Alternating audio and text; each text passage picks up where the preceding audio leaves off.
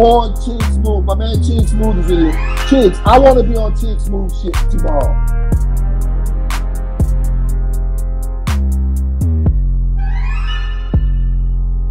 What's going on? Because you got Geppetto dangling Stephen A. Smith. I'm talking about dangling them. It's a different type of dangle right here. And it's during the time where sometimes you just gotta just chill. Sometimes you just gotta chill and you don't say nothing. You don't gotta say something all the time just because they gave you some money to talk. Now we know Stephen A. Smith is a snake in the ground. We know dude is a snake in the ground. I know for a fact Stephen A. Smith is a snake in the ground. When Stephen A. Smith was a reporter, he used to get information from Larry Brown. And he used to write a source. Why you don't never reveal your source? If somebody says something, they should put their name on it or you shouldn't print it. And this dude will go and get stories from Larry Brown and create confusion in people's locker rooms. And it's not, I'm sure if it was inside Larry Brown's locker room, I'm sure it was in other teams' locker rooms as well. And when you got dudes like this dude that's reporting the news, animated, ignoramus style movement, talking crazy, loud, obnoxious, all of the words that you could use to describe and how this dude gets on TV and how he's speaking and talking. And now he's talking about a dude who has his own opinion about what he feels he should do with his body. Now, the confusing part is that they let him do this. It's a reason why they let him do what it is that he's doing. Like, literally, you could talk about my basketball, what I did playing basketball, but we talking about life right now. You talking about a dude in a life situation during the pandemic and what he's supposed to do. How? Like, what gives you the right to speak and talk about what someone is doing? Spoken about the way how they're speaking about this guy. Why? Why is Kyrie the center of this all? Why is he the piece that is constantly being spoken about and talked about? Why no one is speaking about that? About guys who feel the same way? Because Kyrie's in the median market of the world and playing basketball in New York. So the machine is being fed by Kyrie Irving. That's whack. It doesn't make any sense. And I get it. I understand, it's a rule. So now you're saying that you can't test players every day, every week, like how it happened before. And I'm not challenging or speaking and talking about the NBA. This don't got nothing to do with the NBA. This has to do with the preference as a player is speaking and talking about how he feels about taking. And you don't know. I'm confused about why people are against someone who feels strongly about what they put inside their bodies. It doesn't make any sense. And I say it again, I'm vaccinated. That's my choice. That's my decision to do that. It's not about that. It's not about that at all. It's about, you got people like Stephen A. Smith who get on TV and make these stupid ass comments about a guy who has done things for human beings and trying to help human beings literally do something and changing their lives.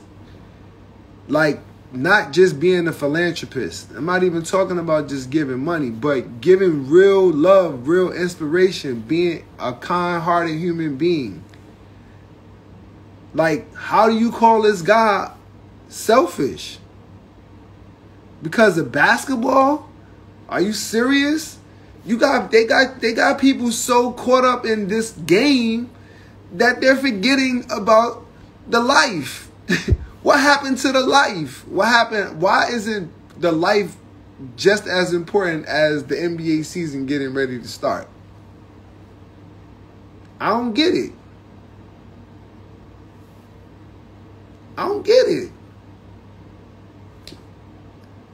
It doesn't make any sense. It's a real conversation about someone saying that they do not feel comfortable about, like, why wouldn't you think twice about that? It doesn't make any sense. Now you got this puppet ass nigga, excuse my language, Stephen A. Stiff. You got this Geppetto got him dangling. They've been dangling this dude behind the scene for years. They finally said, okay, you can have a platform to say a little bit of what you want to say. Come on, man. It doesn't make any sense. Like, why? Why are you making it this? Why are you going at Kyrie Irving the way you're going at him? Who told you to do that? I want to know who told you to do that, because I know somebody told you to do it. You're not just going at him like that. Mind you, a bunch of other media people have said what they said about him. But I want to know why you going at him like that. For what? What's the reason? There's no reason at all for you to be acting the way how you're acting towards him. It's ridiculous. It's sad. It's crazy sad. It's sad that you're going at this brother the way how you're going at him. All that he tried to do to try to help us. And you going at him like he did something to your wife or to your girl or something. Like, it's personal. You make it personal with the people who they tell you to make it personal with. You're a snake. You're a snake in the ground. That's what you are. You're a snake in the ground. You're a stool pigeon. You one of them dudes that sit on a stool, listen to what people talk about, and then you go talk about what they talked about. I'm not calling you an Uncle Tom. Geppetto. Geppetto is super alive. Super alive. And it doesn't make no sense. And I'm not saying Kyrie Irving is perfect. He's submitted to him not being a perfect human being. No one is. I'm not. You not either, Stephen A. Smith. But the way how you speak and the way how you talk when you get up on TV, you can tell. It's starting to look. Every time I see you on TV acting like an ignoramus, every time I see this, it look like it's scripted now. It's like another part of the show. That's why you didn't want the dude on the show. Because he was keeping it 100. It's ridiculous, man. You going at this brother, making this, like, got people speaking and talking about him in the craziest way. When this dude is nothing but love. I ain't gonna sit here and watch you try to disrespect love. Love is God. Dude is God body all day. And talk about what another brother is doing. A brother that's been helping heal souls, help people, change people's lives. You want to try to break that down. That's what you want to break down. And you following it. Instead of you being like, yo, hold up. So you basically telling me you making... Like, did the thought ever occur to think about how he felt as a human being? Nah, you ain't thinking about how he felt as a human being. You only thinking about, oh, he not going to be able to play with James Harden and KD. Come on. It's not going to, if he don't play with them, they're going to get somebody else. They trade people and take people all the time. It's not nothing. It's a business. It's a machine, man. You think it's not going to be another, it's going to be a Jordan, then Kobe, then LeBron, then Zion. It's going to keep going. It's never going to stop. They're not going to stop playing basketball. It's the 75th year. It's going to go on as long as people here. Basketball is going to go on. It ain't going to stop. They're going to make trillions and trillions and trillions of dollars. It's not going to stop. This is the real. Just the truth.